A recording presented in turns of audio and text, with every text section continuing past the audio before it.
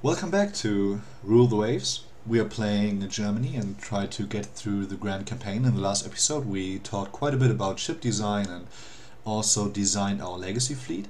And those of you who are more experienced already with the game will probably have noticed that quite a few ship designs are quite flawed, which is purely my fault because I have not a very good grasp, at least not at the moment, of how to design ships in the World War One era. Anyway, let's do some comparison with other navies before we jump into the first turn. So we click on the almanac, and I did some comparisons already, so we don't have to spend too much time clicking around here. But overall, in terms of numbers, we are doing alright. We are going to have just as many ships as Great Britain and the US, but I assume they will lay down more dreadnoughts pretty soon. We will have the most heavy cruisers.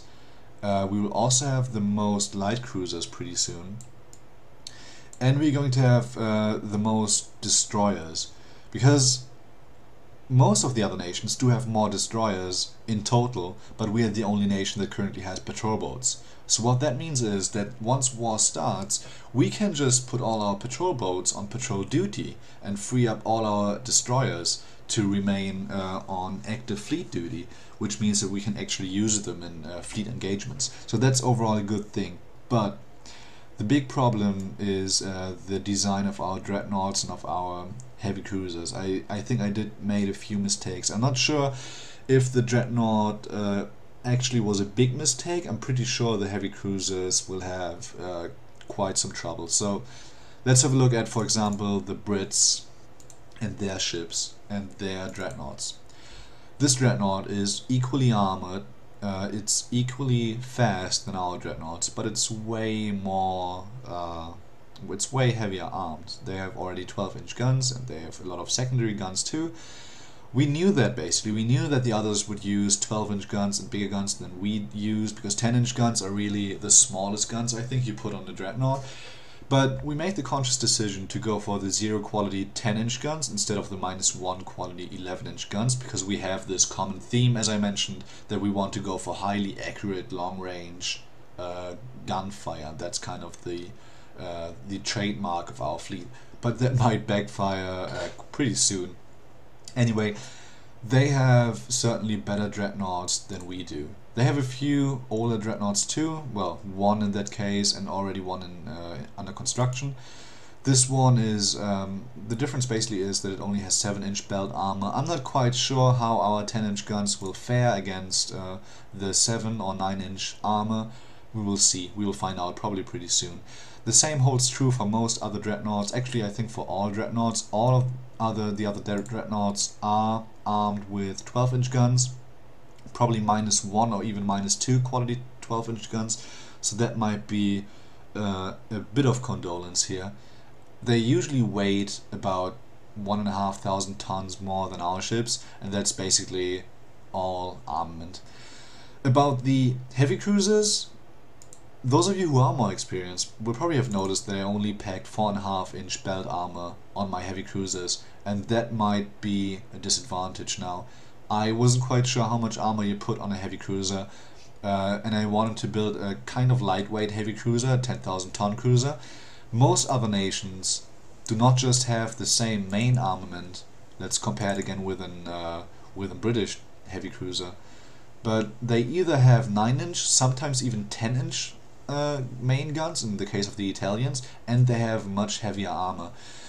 I'm not sure why the AI did not pack any deck armor on their ships. I'm afraid that might be because the AI knows way better than I do that they won't need deck armor at the beginning of the game.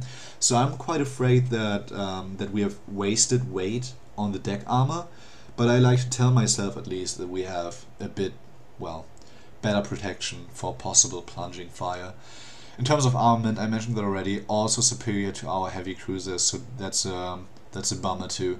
We really have to make sure to start building a new generation of dreadnoughts and heavy cruisers, which will take quite some time and will cost us quite a lot pretty soon. In terms of CLs, light cruisers, our cruiser, I'm not quite sure about our armor. Let's have a look. it's 2.5 inch, so again lighter armored than the other ships. It's roughly the same weight class, but our light cruisers are actually very fast, and I think that makes them superior raiders. And we said that we want to use them as raiders mainly, maybe also in fleet engagements, but mainly as raiders. So I think that's good news overall. Again, the other ships are usually better armed than our ships again in this category too. Let's have a look. 8 6-inch guns and 10 3-inch guns. Just 6 4-inch guns, so certainly better armed than our ships. But I hope that's going to be a good raider anyway. Destroyers, I haven't compared them. As I said, I think we have a numerical advantage in terms of destroyers, and we will probably have to rely on them during the early years, since all of the weaknesses that our dreadnoughts have and the heavy cruisers have, but hopefully this will make up for some weaknesses. According to that, I will adjust some of our research, because I think I will lower the priority on ASW technology and at the same time increase the priority on turrets and gun mountings, so to make sure that we can well, make up for all our shortcomings as soon as possible, so that we can pack more and better turrets with bigger guns and more accurate fire on our new generation ships as soon as possible. So that's kind of our main concern right now, and I'm afraid that might this whole playthrough might backfire badly, but we will try and carry through. So that's pretty much it for all the adjustments that we made pre-game. Remember that we have not enough ships on foreign stations, so in that case we have an exclamation mark here. We might lose a bit of prestige due to my own stupidity, but our ships are already in transit. We have low intel effort on all other nations and have a few ships that are under construction, but a few also put on hold at the moment because we can't afford it. Yep, I think that's it. Let's hit the turn button. There are insufficient ships on foreign stations. Continue anyway. Yes, we know that. More ships in the Mediterranean than we can support. That is because our ships that are currently in transit to North and Southeast Asia, and other nations are already laying down new dreadnoughts. In that case, it's France. Again, another dreadnought. Russia is laying down dreadnought. USA is laying down dreadnoughts. So we will see quite a few more dreadnoughts pretty soon.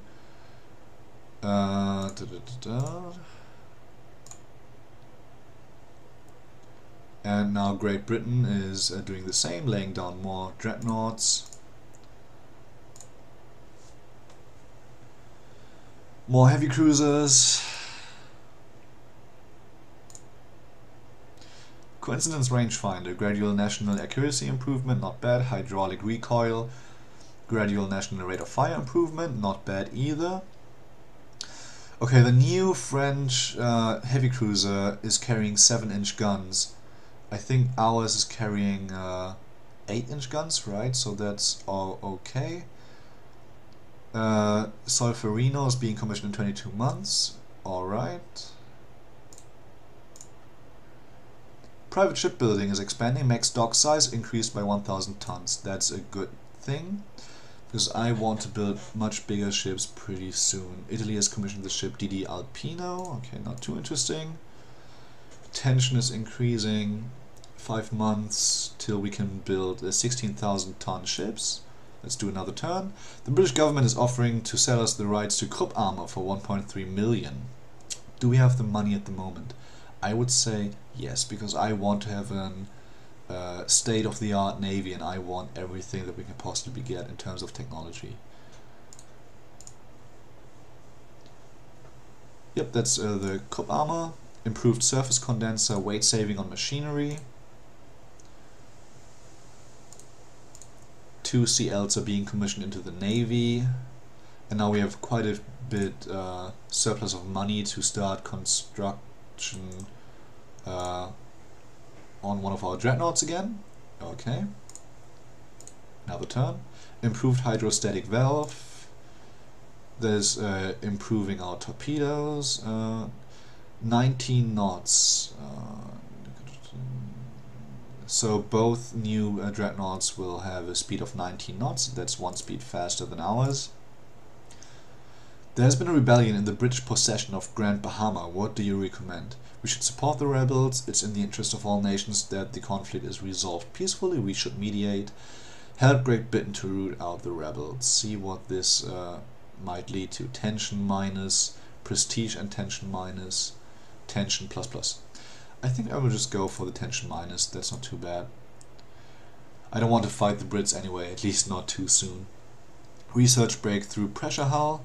Not bad. A few heavy cruisers have been freshly commissioned. New docks completed. That's good news. And 2 light cruisers have finished their working up. Working up basically means that once a ship is commissioned, it still takes some time for the crew to be trained on the ship and to be familiarized with the ship and all these kinds of things. So you actually have it available once the workup is finished. A new heavy cruiser has been commissioned into the Navy. A revolution in an African country has left some of our nationals stranded. What do we do? Send a strong squadron to bombard the capital until our citizens are released. Join an international squadron sent to contain the violence and resolve the crisis via diplomatic means. So this is budget plus, prestige plus, tension double plus, budget plus, tension plus, prestige minus, tension minus. Let's go for the moderate option. I don't think, maybe we can even, does it say who we would make angry with that? No, it doesn't. How about we just fuck up the capital and try and get as much budget as we can out of that? But I'm not sure if this just gives tension I mean, and just as much budget as this one here. So let's play it safe. Let's go for the 1+ in budget and 1+ in tension. Yeah, that's alright. We have that looks good. Italy has laid down a new heavy cruiser. Intelligence report. There are indications that an unknown nation has stolen industrial secrets from us. That is a bummer. Under construction. Let's resume construction on more ships.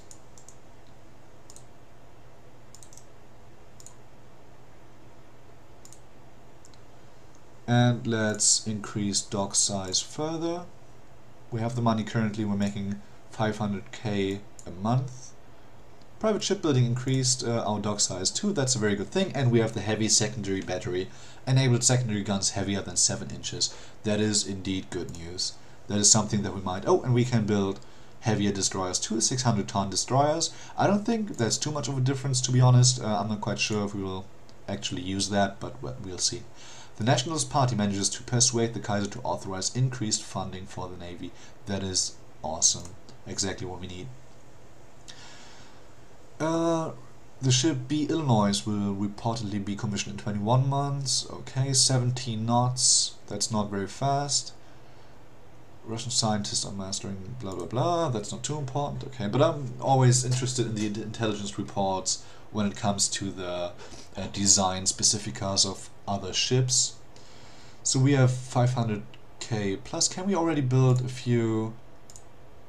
No, we can't. We cannot build coastal submarines. We need a tech to do that.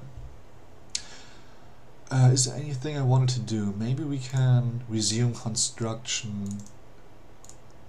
How long would it take? But the Schwaben will be ready next turn, so that should be... We should be in the black numbers again next turn.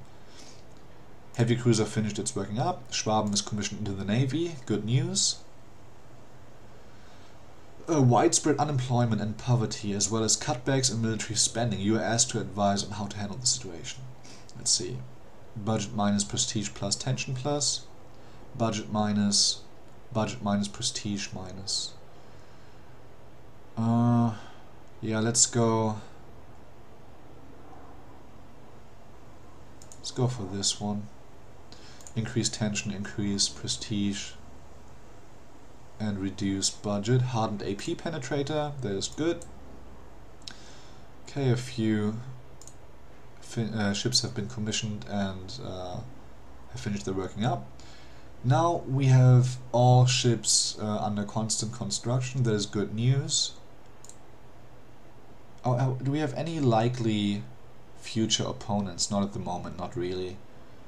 Is there anything I'm specifically worried about? Should we increase naval budget in regards to any specific nation?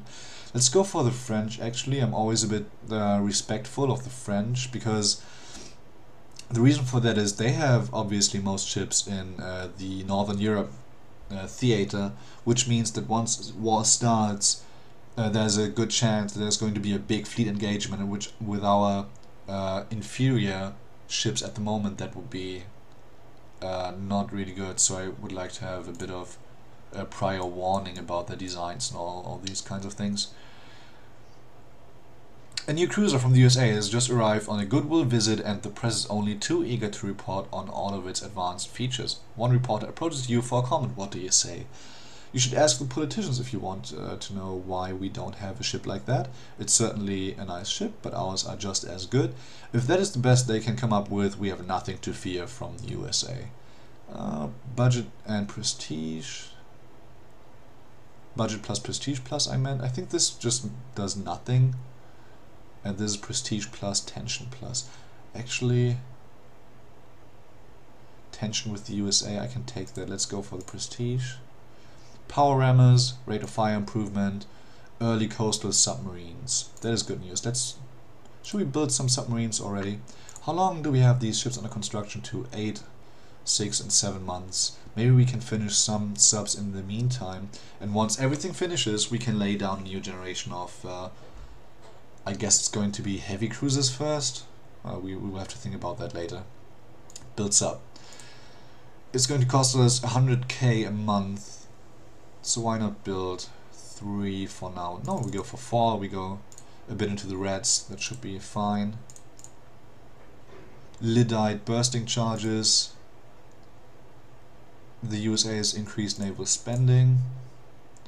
Schwaben has finished her working up. Cockburn safety valve. 6-foot rangefinder. Okay, what do we have here? Russia is building a new heavy cruisers. Belt armor 4 inches. Oh, that's like our heavy cruiser basically. And turret armor 5 inches. Interesting. I think they already have heavy cruisers with more belt armor. Why do they start to build 4-inch 4-inch armored belts again? I'm not quite sure.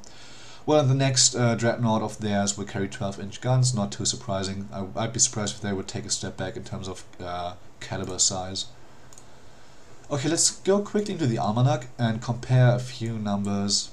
In terms of numbers, we're doing alright here, also here, and certainly in terms of light cruisers. No one is building destroyers, okay. Our top spy has managed to get hold of the blueprints for the new French ship, Solferino, currently under construction. Not bad. Let's have a look. Okay, a lot of armor, a lot of, well, it just weighs 1,800 tons. That's not much. So that's really where the weight saving seems to come in, because it doesn't weigh more than our ship. It actually weighs much less, and still has more armor.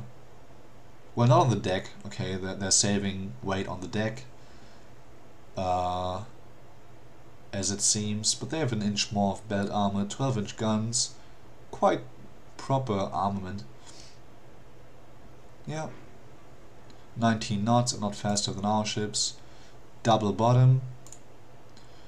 Improved 10-inch guns, quality 1. Wow, that makes it for an interesting decision now. That really makes it for an interesting decision, because maybe we, instead of building new battleships, I mean new dreadnoughts, we can just rebuild our old ones and fit them with 10-inch guns.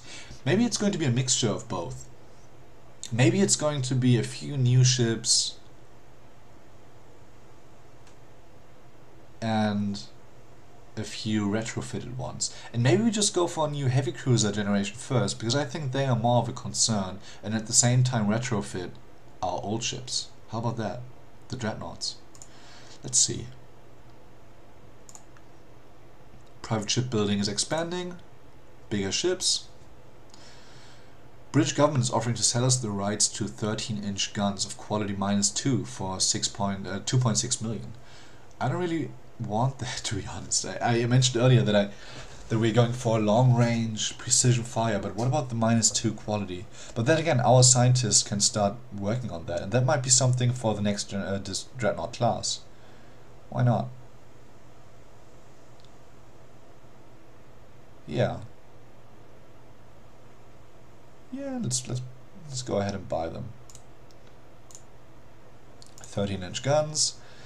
Hull construction, improved riveting techniques. Let's go for another turn, shall we? How long does it take for all this stuff to get finished? Won't take too long, the tension levels are alright too. Private shipbuilding is expanding again. That is really a good thing. Oh, now the parliament votes to reduce naval spending. That is not very great. And the Brits are increasing naval spending. Niobe is being commissioned into the Navy. Yeah, now slowly we'll have to think about the next designs. One of our agents seemed to have been caught in France. Deny any involvement, make the agent a national hero. This is a prestige plus. I'm not sure what the parenthesis means. I think this means that we have a chance to get a higher prestige. Tension with France is alright. Yeah, let's make him a national hero.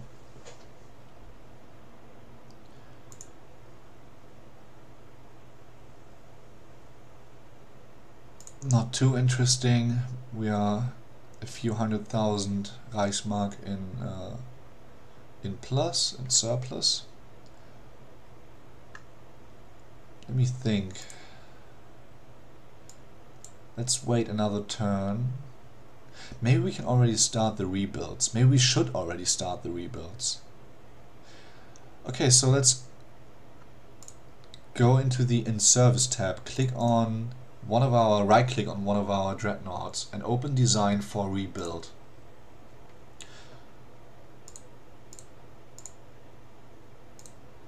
And let's select the quality 1 10-inch guns. Can we actually increase? We could also replace the machinery. How much weight will we save with that? 40 tons. That's not worth it. Can we get another? No, of course not. I think I can't undo that. Let's just close it for a second, open it again for rebuild. Let's not go for the machinery improvement, but just the new 10-inch guns. Does that make sense? Do we need anything else? Could we change this number anyway? How about we... I thought we have 0 quality 5-inch guns. I'm thinking about adding more secondary guns to give it a bit more of a punch.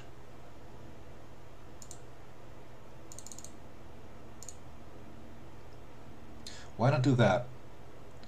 Reduce tertiary armament and increase secondary armament at the same time. Implement the new quality 10-inch guns. Update ship graphic. Can we actually do that?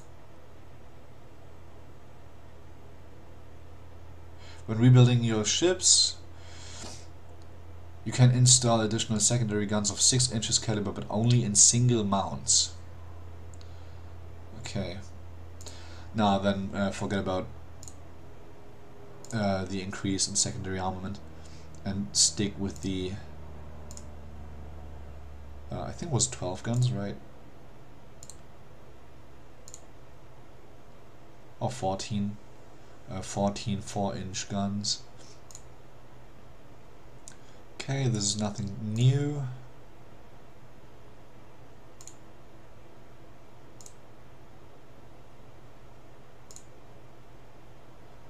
Okay. Monthly cost 1.1 million. It's quite a bit. How long would it take? 8 turns. Well, I think it's worth it. I certainly think it's worth it. Yeah, let's start rebuilding this ship. And if you we will be in a good plus soon anyway, because so many ships are now being finished. New docks completed. Light cruiser being commissioned, heavy cruiser being commissioned, another dreadnought being commissioned, so now we should have quite a bit of money. You are due to hold a speech at the annual gathering of the Navy League. What will be the gist of your speech? The seas should be kept peaceful for the prosperity of all nations. Budget minus, prestige minus, tension minus, no, certainly not. Tension plus, budget plus, prestige plus, tension plus plus.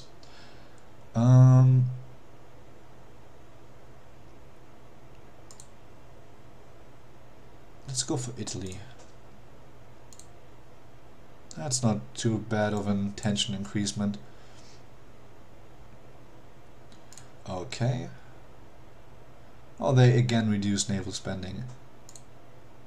I hope not too bad. Okay, just I think 300,000 Reichsmark have been taken away from us per month. That is alright. But in that case, it looks like we should lay down the next heavy cruiser generation. What do you guys think? Yeah, let's do that. I think we'll design the ship and lay them down, and then I'm going to call it a day for this episode. Okay, design ship. Clear all. CA. Rounds per gun. We can already set that a bit up. 140 rounds. Let's make it 150. Let's actually go for the 10-inch guns. And let's go for how heavy can they get? Maybe 14,000 tons for this time? How about that? Sounds alright to me. We can tweak that a bit, as you know, anyway. Let's go for 22 knots. Or 23. I think most other heavy cruisers are 23 knots fast.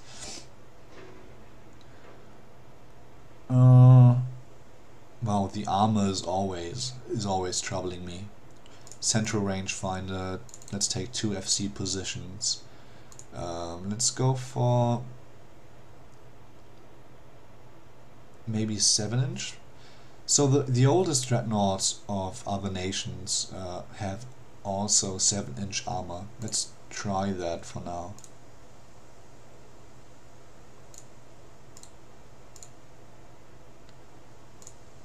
I'm really just messing with the numbers here. To those of you who've seen the last episode, these numbers, these armor numbers are just wow. That's just really difficult for me to get a comprehensive understanding of. But that's a heavy conning tower. Wait a sec. How much weight does it actually? 1,700 tons. Let's go for 5-inch, I guess. Oh, this is deck extended. Yeah. I slipped down by a column. No, that's much more reasonable. Deck extended. Let's go for 1.5 inch. And I thought this is belt. The deck. Yeah, I just slipped down a whole step. Let's go for maybe 4-inch. Turrets. The turrets will be quite big. Yeah, let's add them so I can see the weight of the turret armor. Let's just do this in the same arrangement as our dreadnoughts, I think, in double turrets.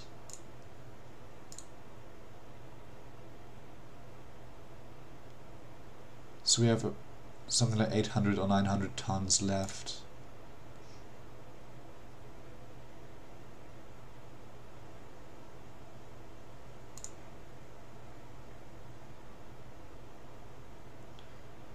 Secondaries, let's put 2-inch on them. Yeah, we can now build the heavy secondary batteries, right? But I don't know if I want them on my heavy cruiser.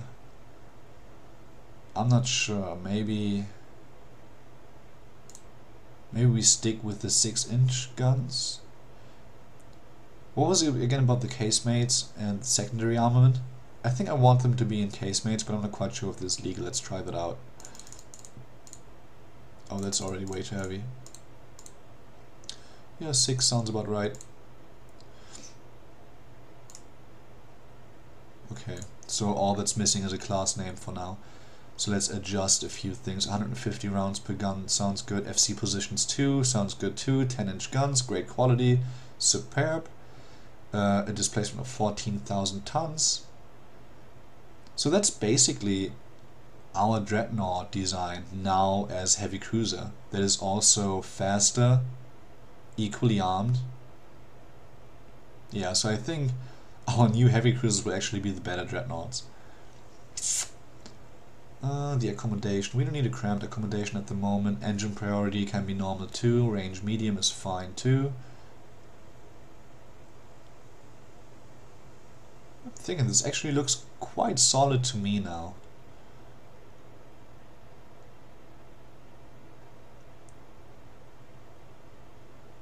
I would like to compare it actually for a second with other ships.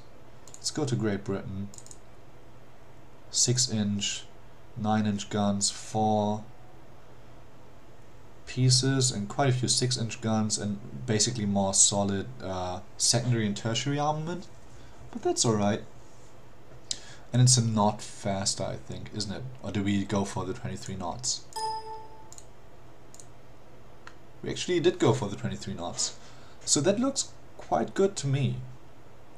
An inch more of armor, right?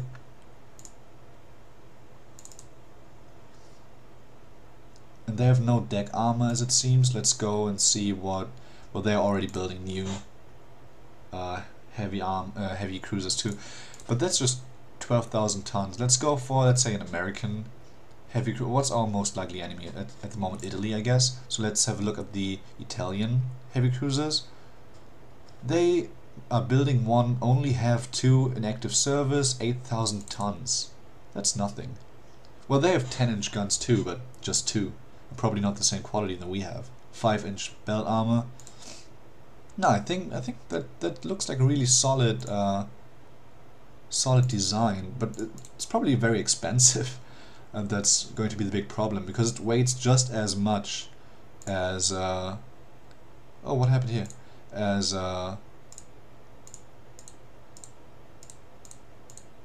Dreadnought.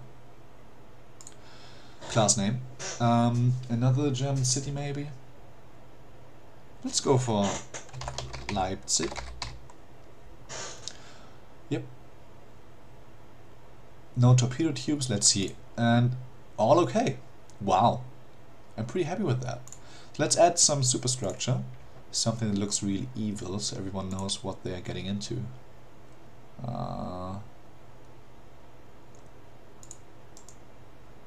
No, that doesn't look evil at all.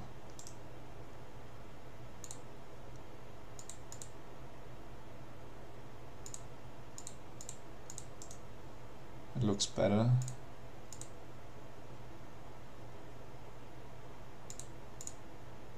Zigzag lines always make ships look more evil. Yep, looks alright too.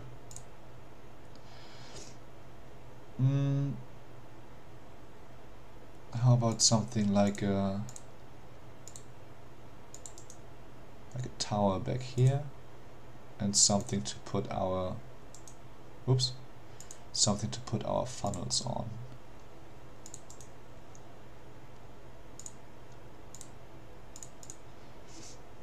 So yeah, the problem is when I'm designing ships, I always compare the values, but at the beginning of the game you can compare them, and if you don't have a proper understanding of this era and the ship's attributes and what is too much, what is not enough, then it can be quite difficult.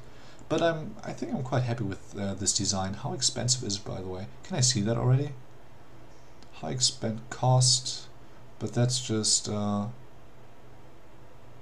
the hull and fittings, machinery cost. Oh, this column is the cost in total. So it's probably not going to cost me 49,000, right?